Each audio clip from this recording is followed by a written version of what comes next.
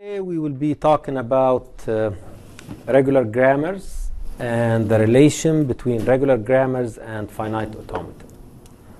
So we defined a regular grammar last time. How did we define a regular grammar last time? So a regular grammar is one special case of linear grammars, right? So a regular grammar is a special case of a linear grammar.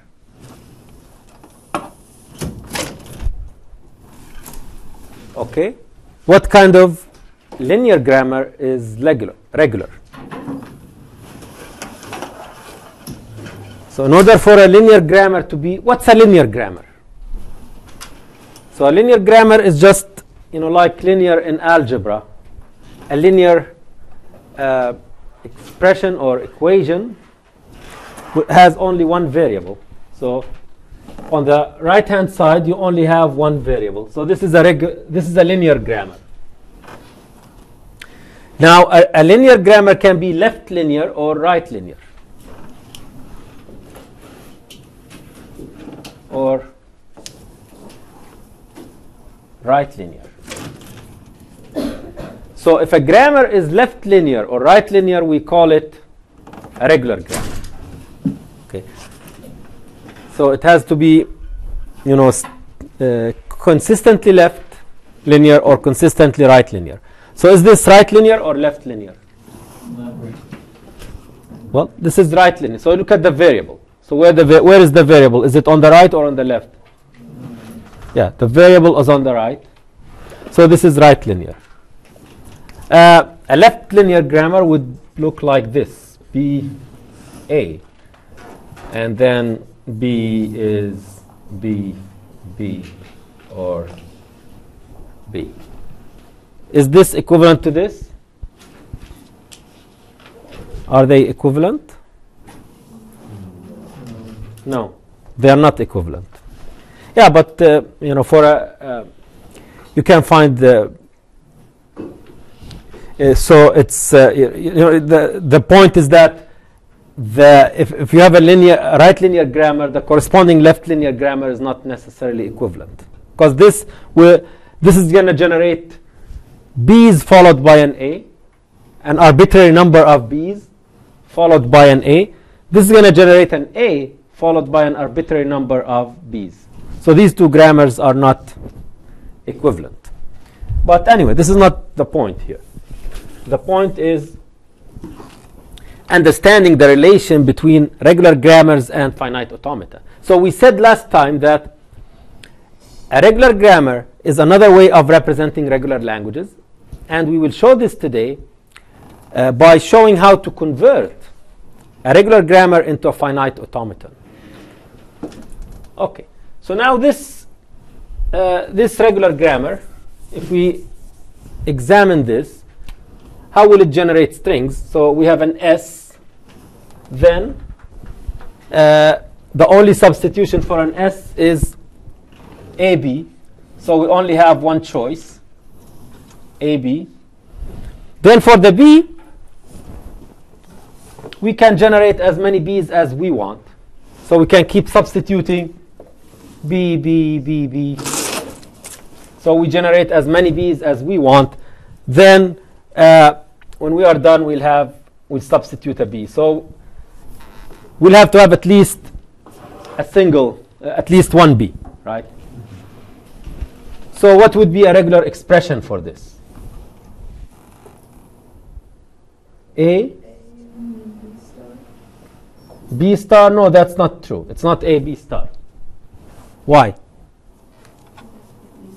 There has to be at least one B. So in fact, it's a B plus, not a B star.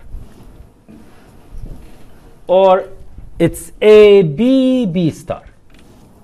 Remember the B plus notation? So B plus is equivalent to B followed by B star. Okay, so this is A, B plus.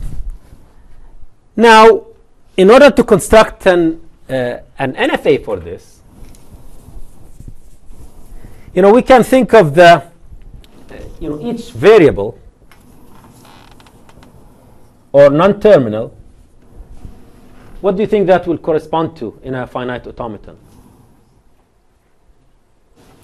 What will a variable in a grammar correspond to in a finite automaton? A state? A state, yeah. It will correspond to a state. And in fact, the start variable corresponds to what? The start state.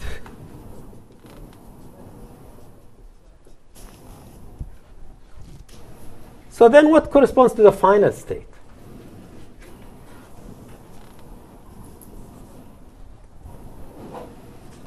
What in grammars corresponds to a final state? What ends the derivation? So in a finite automaton, when you are processing a string, the processing ends with, if it belongs to the language, the processing ends in a final state or an accept state. Now in a grammar derivation, when you do a derivation, if it's a successful derivation, if the string belongs to the language, what do you end up with? Terminals. Yeah, so you end up with terminals. Okay, so now we can try, S. We can, define a state S as a start state, and then say, okay, the A will take us to another state B. Okay. Then what? Then this B, what does this transition say, or this rule? B takes us to a B. So the A takes us from S to B. A B, if we are in a B takes us to B.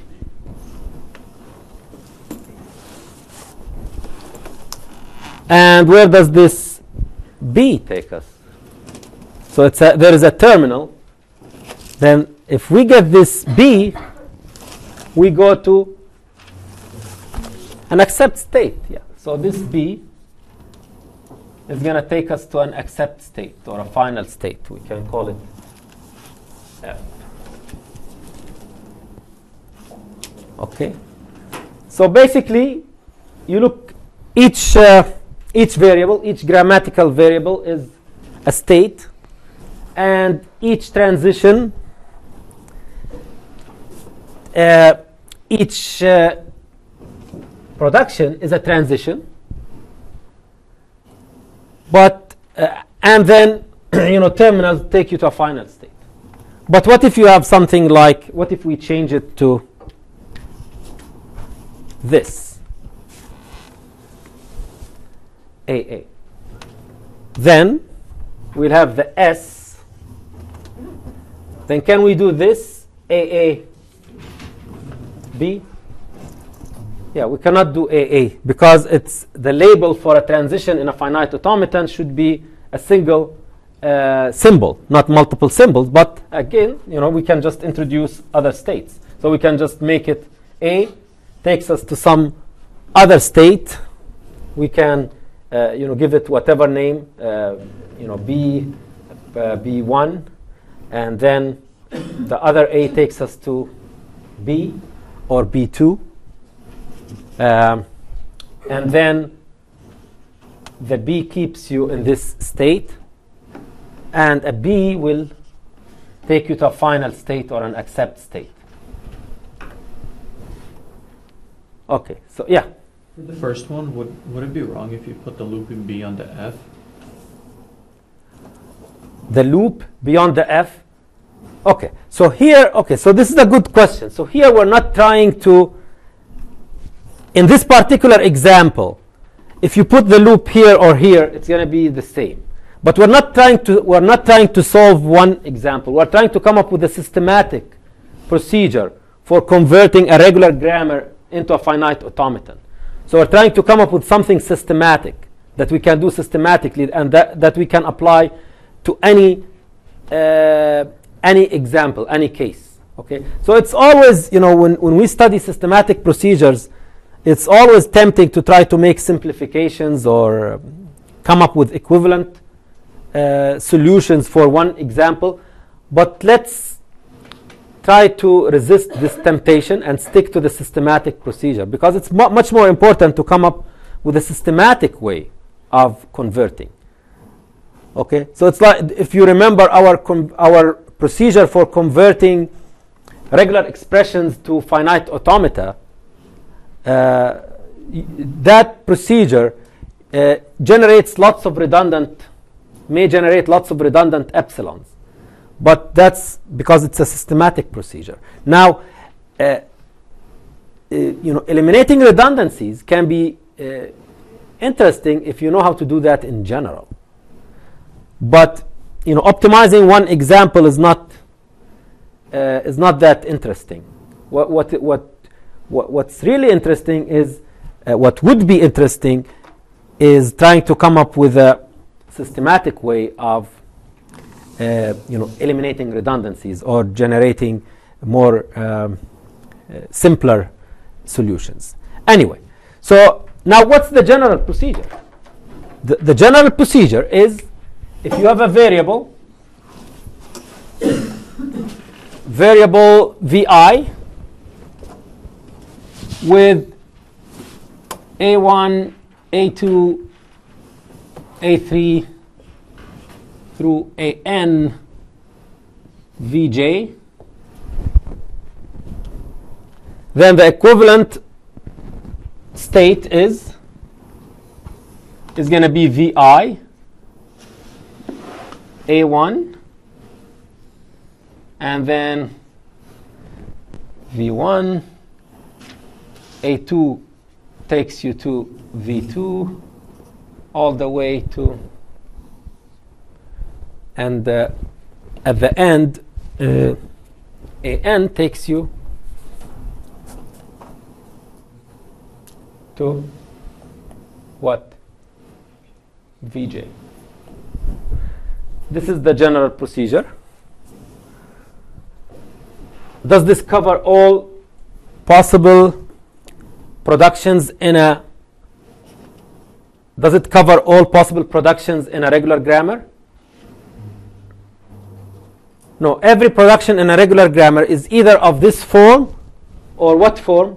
If it's right linear, of course. We're assuming that it's right linear.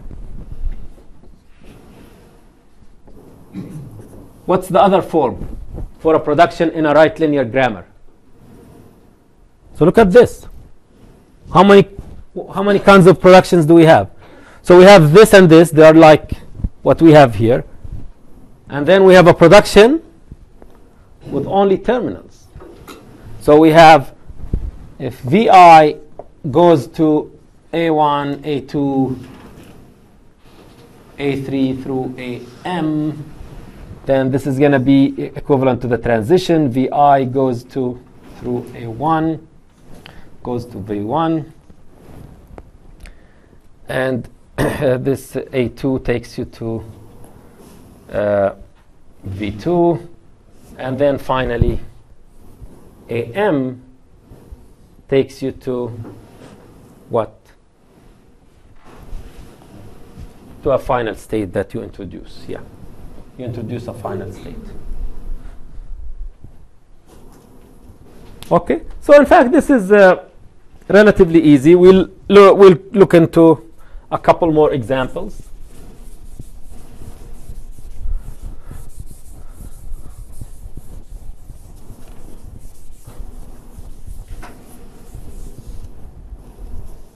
Okay, so one more example is this.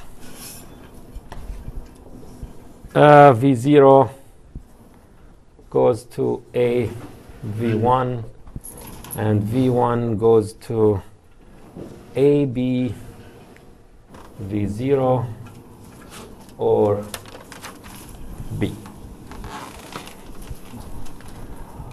Okay, so now in fact, to apply this procedure to it, we'll get this. v0 is the start variable, so we have v0. Then an A takes us to V1.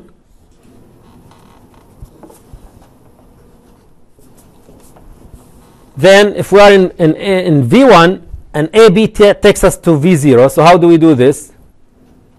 We need to introduce what? So can we do this? No, we cannot do this. You cannot have a string as a label. Okay, so you have to introduce intermediate states like this. So when you have all of these variables, so you'll have to introduce an intermediate state for each variable. So in this case, the A takes you to some state that you give any name to, so you can call it V2. And then the B takes you to V0. What else?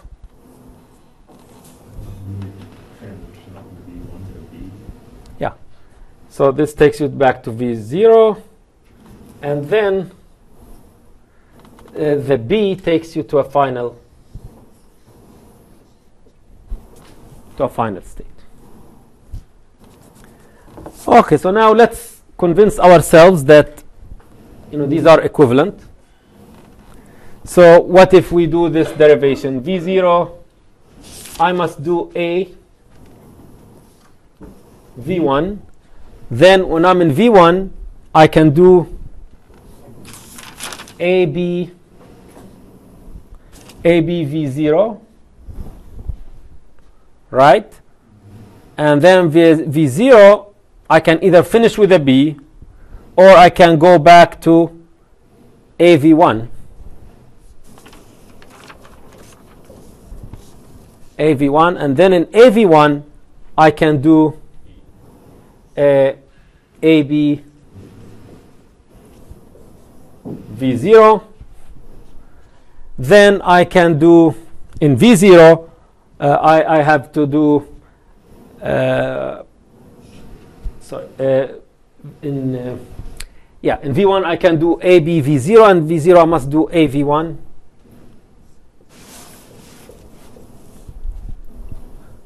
And V1 I can finish with B.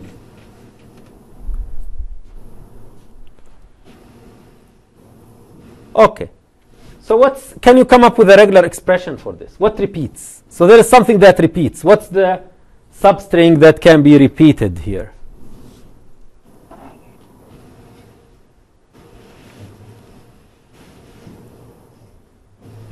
What's the substring that can be repeated? Like here, you have A, B, A, B, A, B.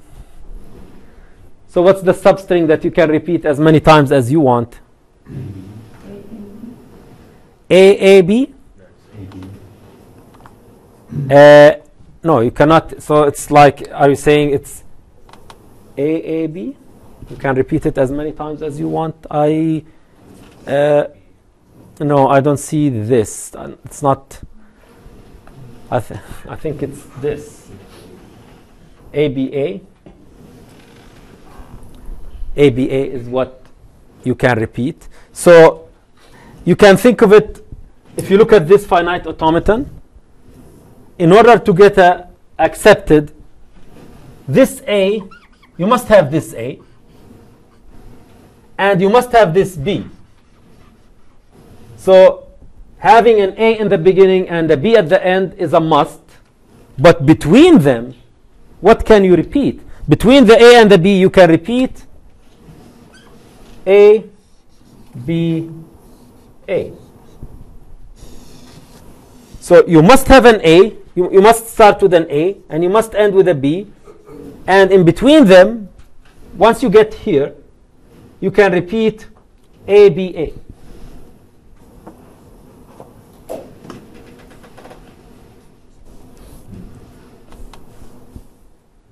Okay. Does anyone disagree? Right? So clearly, you must start with an A, and you must end with a B. And in between, you can go, you can traverse this cycle starting here. So this is where the cycle starts, and this is where it ends. So A, B, A, A, B, A. Okay.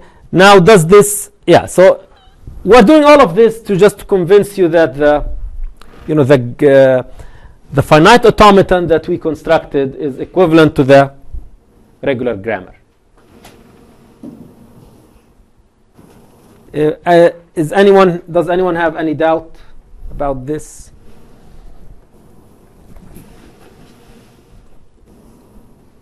Okay. One more example.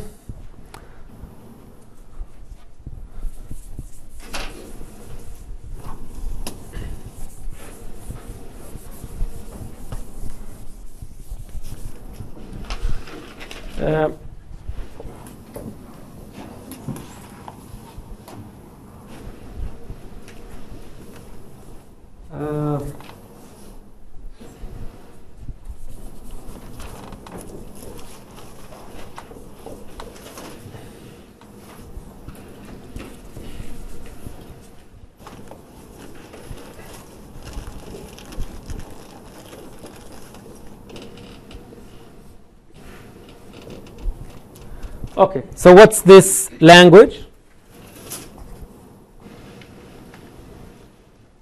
What's this language? What's that? Say that again. Sigma star? This is sigma star, the X. The X alone is sigma star. But this is AB sigma star. So this is AB sigma star. This is the sigma star.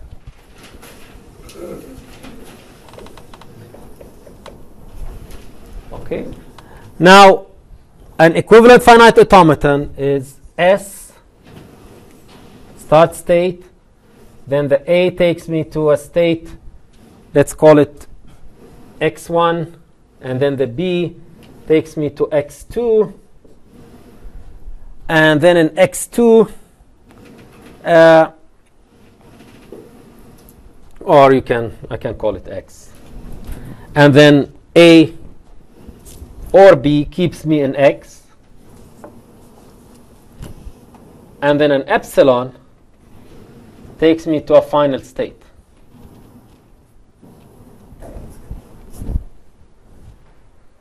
Okay, so someone may say, okay, I can make the X a final state. Okay, yes, that would be a valid simplification, but let's stick to the systematic procedure. Here, our focus here is to learn a systematic procedure and use it systematically. Okay, so this just generates those strings that start with AB, and then you can put anything. Anyone has any doubts about this? Okay, so let's do the conversion in the other direction.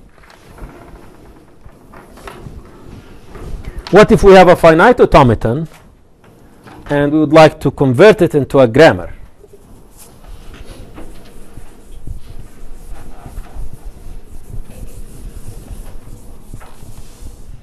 What if we have this finite automaton? Q0, A, Q1, A, Q2, B, A, QF.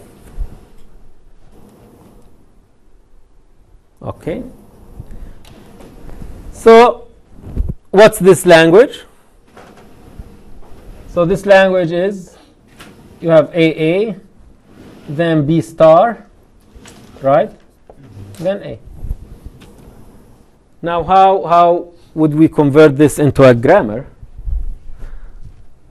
Well, Q0 is the start variable. So Q0, the start state, is going to become the start variable.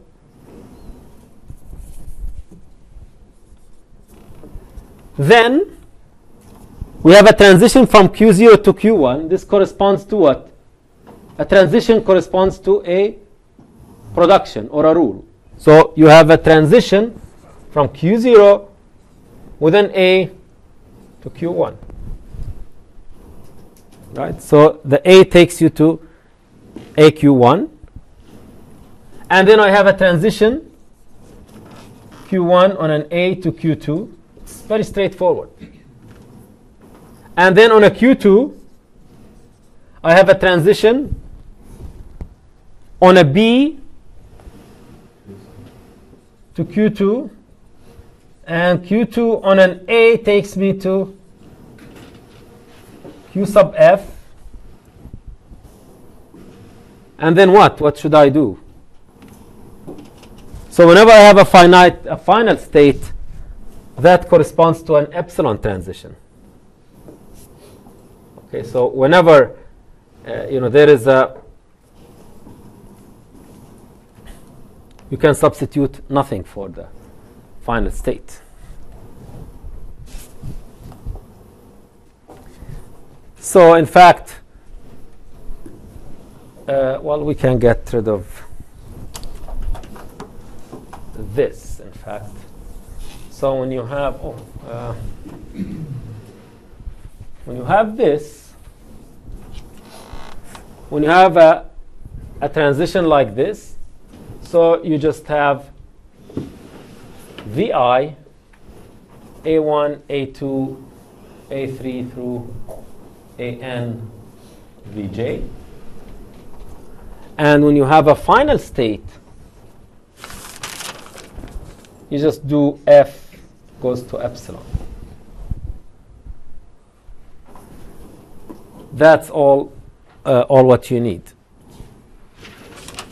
Okay, so is everyone convinced that this grammar is equivalent to this? Of course, this is not the only grammar. This is not the only grammar that that can represent this finite automaton, right? Yeah. So if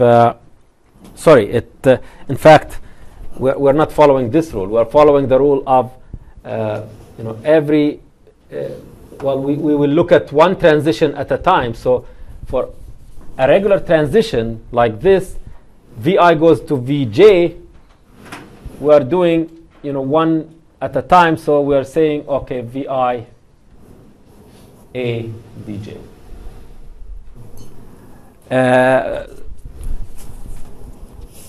So a state transition like this corresponds to Vi goes to A Vj. And a final state corresponds to F goes to epsilon. Okay, so it's very, very straightforward. So let's look into a language that we know, one of the languages that we used as examples for finite automata. Okay. Any questions before we move to the next example? Okay. What about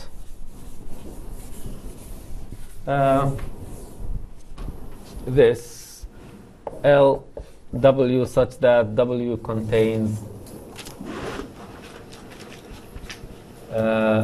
ABA? So in this case, we will have A, B, A, and okay, let's give them names.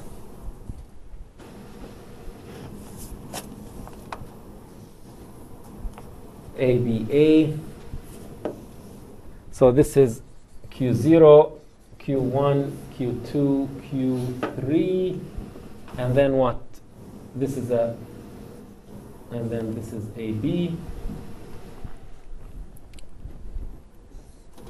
and this is AB. Do you agree? So contains ABA as a substring, of course, or the substring.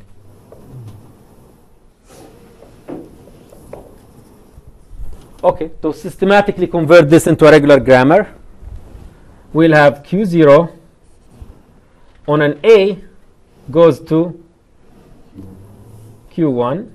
Q0 on an A also goes to Q0. Q0 on a B goes to Q0.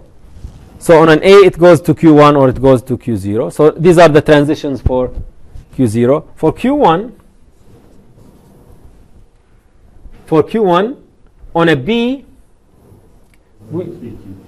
I had this should be Q2, not Q1. On a B it goes to Q2, and Q2 on a on an A goes to Q3, and Q3 on an A goes to Q3, and Q3 on a B goes to Q3, and finally Q3 goes to epsilon. So in order to convince ourselves that, let's see how we derive. So this is a systematically generated grammar that's equivalent to this finite automaton. If we start with Q0, or no, derivation now. Q0, I can substitute AQ1 or AQ0. So basically when I substitute something that keeps me in Q0, it's whatever comes before that string. So I can have AQ1, or sorry, AQ0 first. And then for A0, I can substitute AQ. So this is AQ0, and in Q0, I can substitute AQ1. Now I'm making progress. When I go to Q1, I'm making progress. For Q1, if I'm in Q1, there is only one valid substitution for a correct derivation, so I have to have a B. And that will take me to Q2. And then when I'm in Q2, there is only one substitution, which is an A. That will take me to Q3. But once I'm in Q3, I can either add as many A's and B's as I want and stay in Q3, or I can end with an epsilon. So in Q3, I can add as many A's and B's as I want and stay in Q3, or I can end with an epsilon. So now this is my string. So ABA, and I just did one A in the beginning before the ABA. Okay, so are you convinced that these are equivalent? Yes.